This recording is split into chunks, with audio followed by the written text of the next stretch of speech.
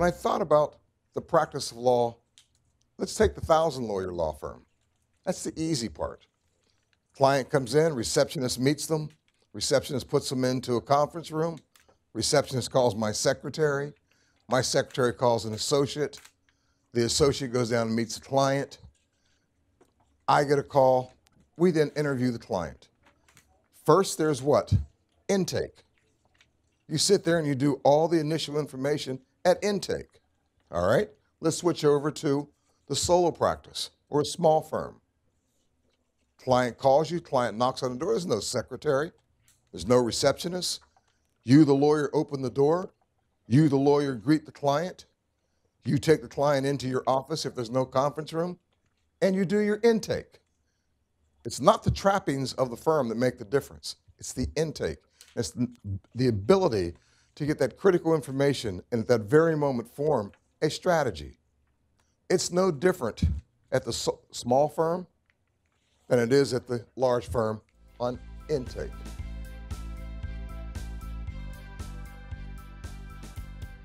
This part that I love, billing. Sorry. For those who do not practice for a nonprofit, whatever your rate is, you're entitled to be compensated and paid for the work that you do. But how do you accomplish that? Well, some people will keep their bills and their time on a tablet. Some people will keep them in their head. Some people won't bill the client. Billing is critical. And it's critical because if you don't get those bills generated, if you don't get those bills out, you're not going to get paid. And it's not going to be worth the practice because you're going to start feeling frustrated.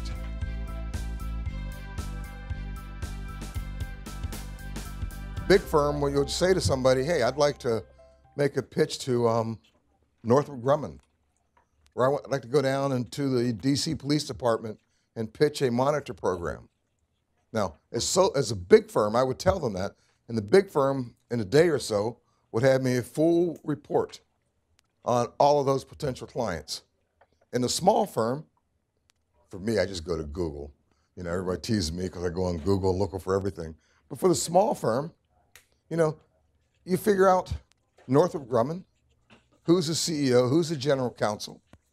If it's the DC Police Department, whatever corporation it is, whatever client it is, you'll figure out and you go through and you find a way to market what? Yourself. And marketing yourself, a lot of people don't like to do that. A lot of people don't like to say that I have a unique ability, and I'd like to share that with you. So as one of the things I really would like to get across this morning is you do have the ability to get out there and market yourself. And it's critical that you do that. If you get through marketing, you get through collection, you get into business development. I do a lot of speaking engagements, and you can see them. I enjoy talking. And, you know, as a lawyer, you know, that's, if you have the colloquial, the gift of gab, it helps you in what we do. It helps you to be able to frame everything that I do as a lawyer. I try to put in terms of trying to tell and sell a story. So if I'm going out to pitch myself, and I wish all of my clients could be at Northrop Grumman, but if I'm going out to, there's a fatal accident, police shooting, whatever it is, and there's a family out there, there's a mom and a dad, or there's a family that's grieving, and somebody calls you and says, hey, the family would like to talk to you about representing them. I make the same preparation and pitch to that family that I would do for a large corporation. The client, the potential client, is no different. It's the mechanism, it's the planning that you do in getting ready for that.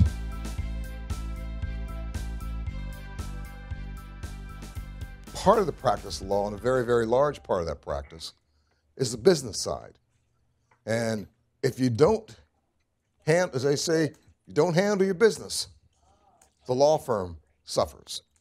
So you can't run a law firm without administratively staffing and structuring a business. What I recommend is learning how to outsource and add to your team. There's no need for everybody to feel that they have to build a big firm.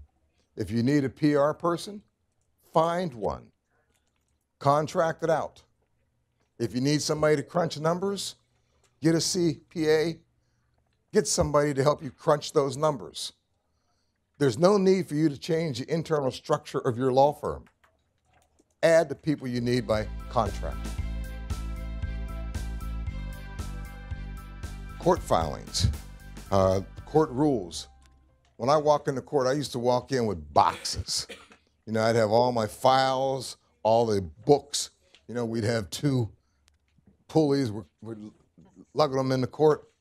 Well, now you get on your iPad all the rules, all the federal sentencing guide, everything you want, civil, criminal, federal, superior court, they're all on a digital electronic version.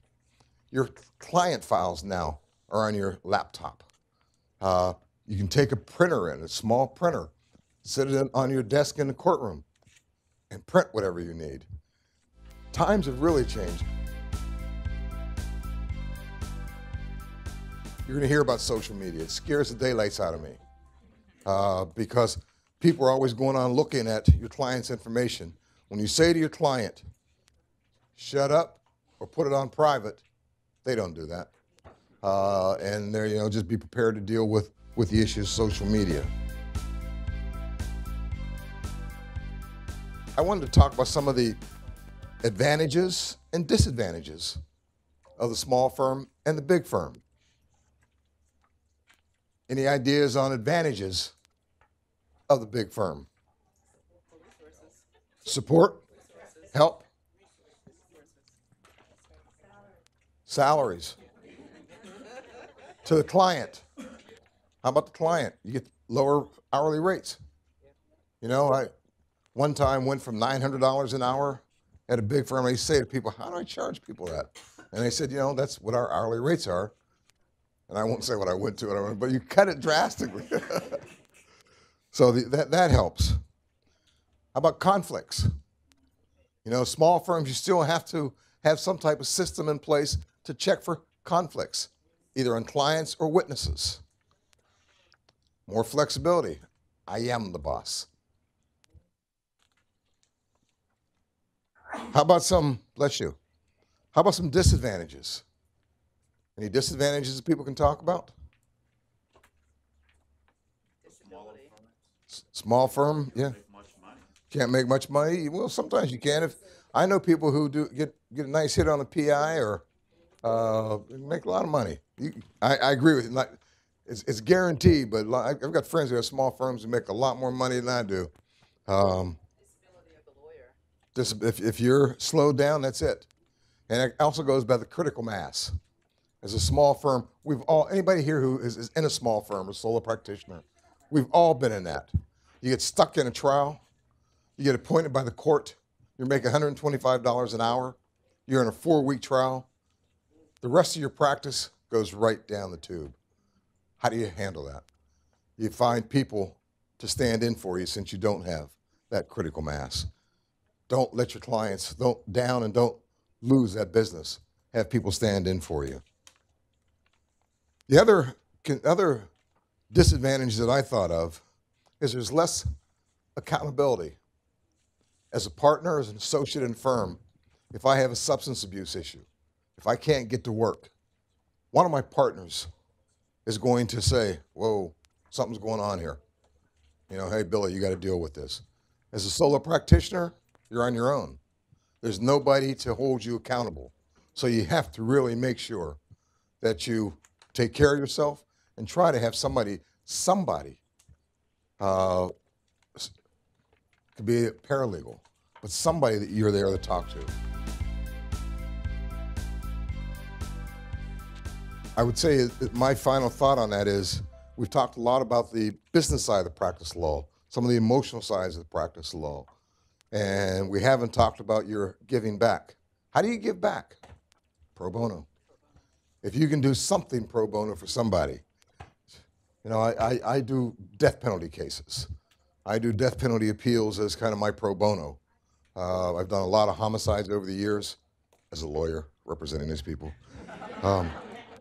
and am able to do pro bono death penalty post-conviction appeals. Find something that you enjoy and try to give back there. And my final thought is that while we talk about this as a business, small or large, take care of yourself.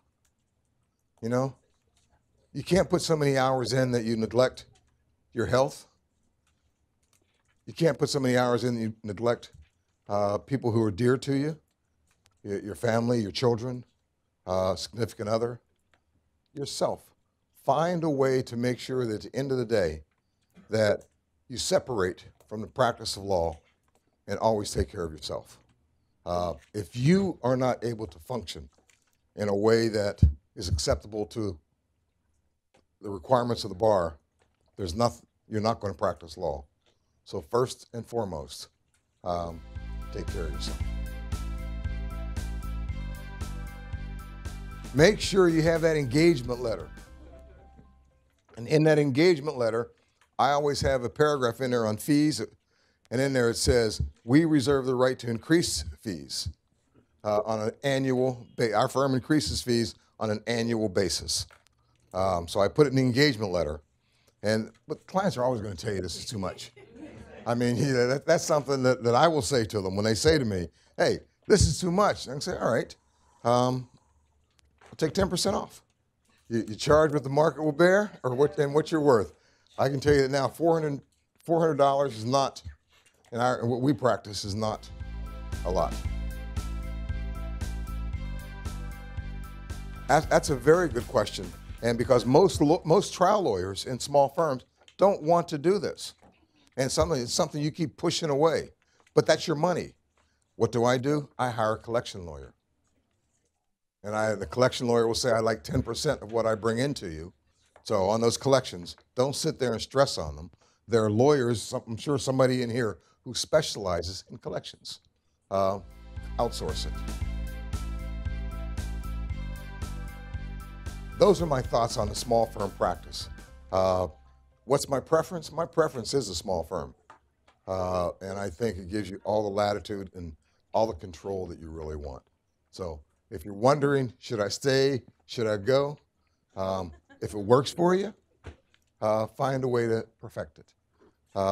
If you're not happy, maybe look to do something else. But don't abandon the concept of small firm because you're frustrated. I think it's a very, very honorable, successful, and profitable practice of law.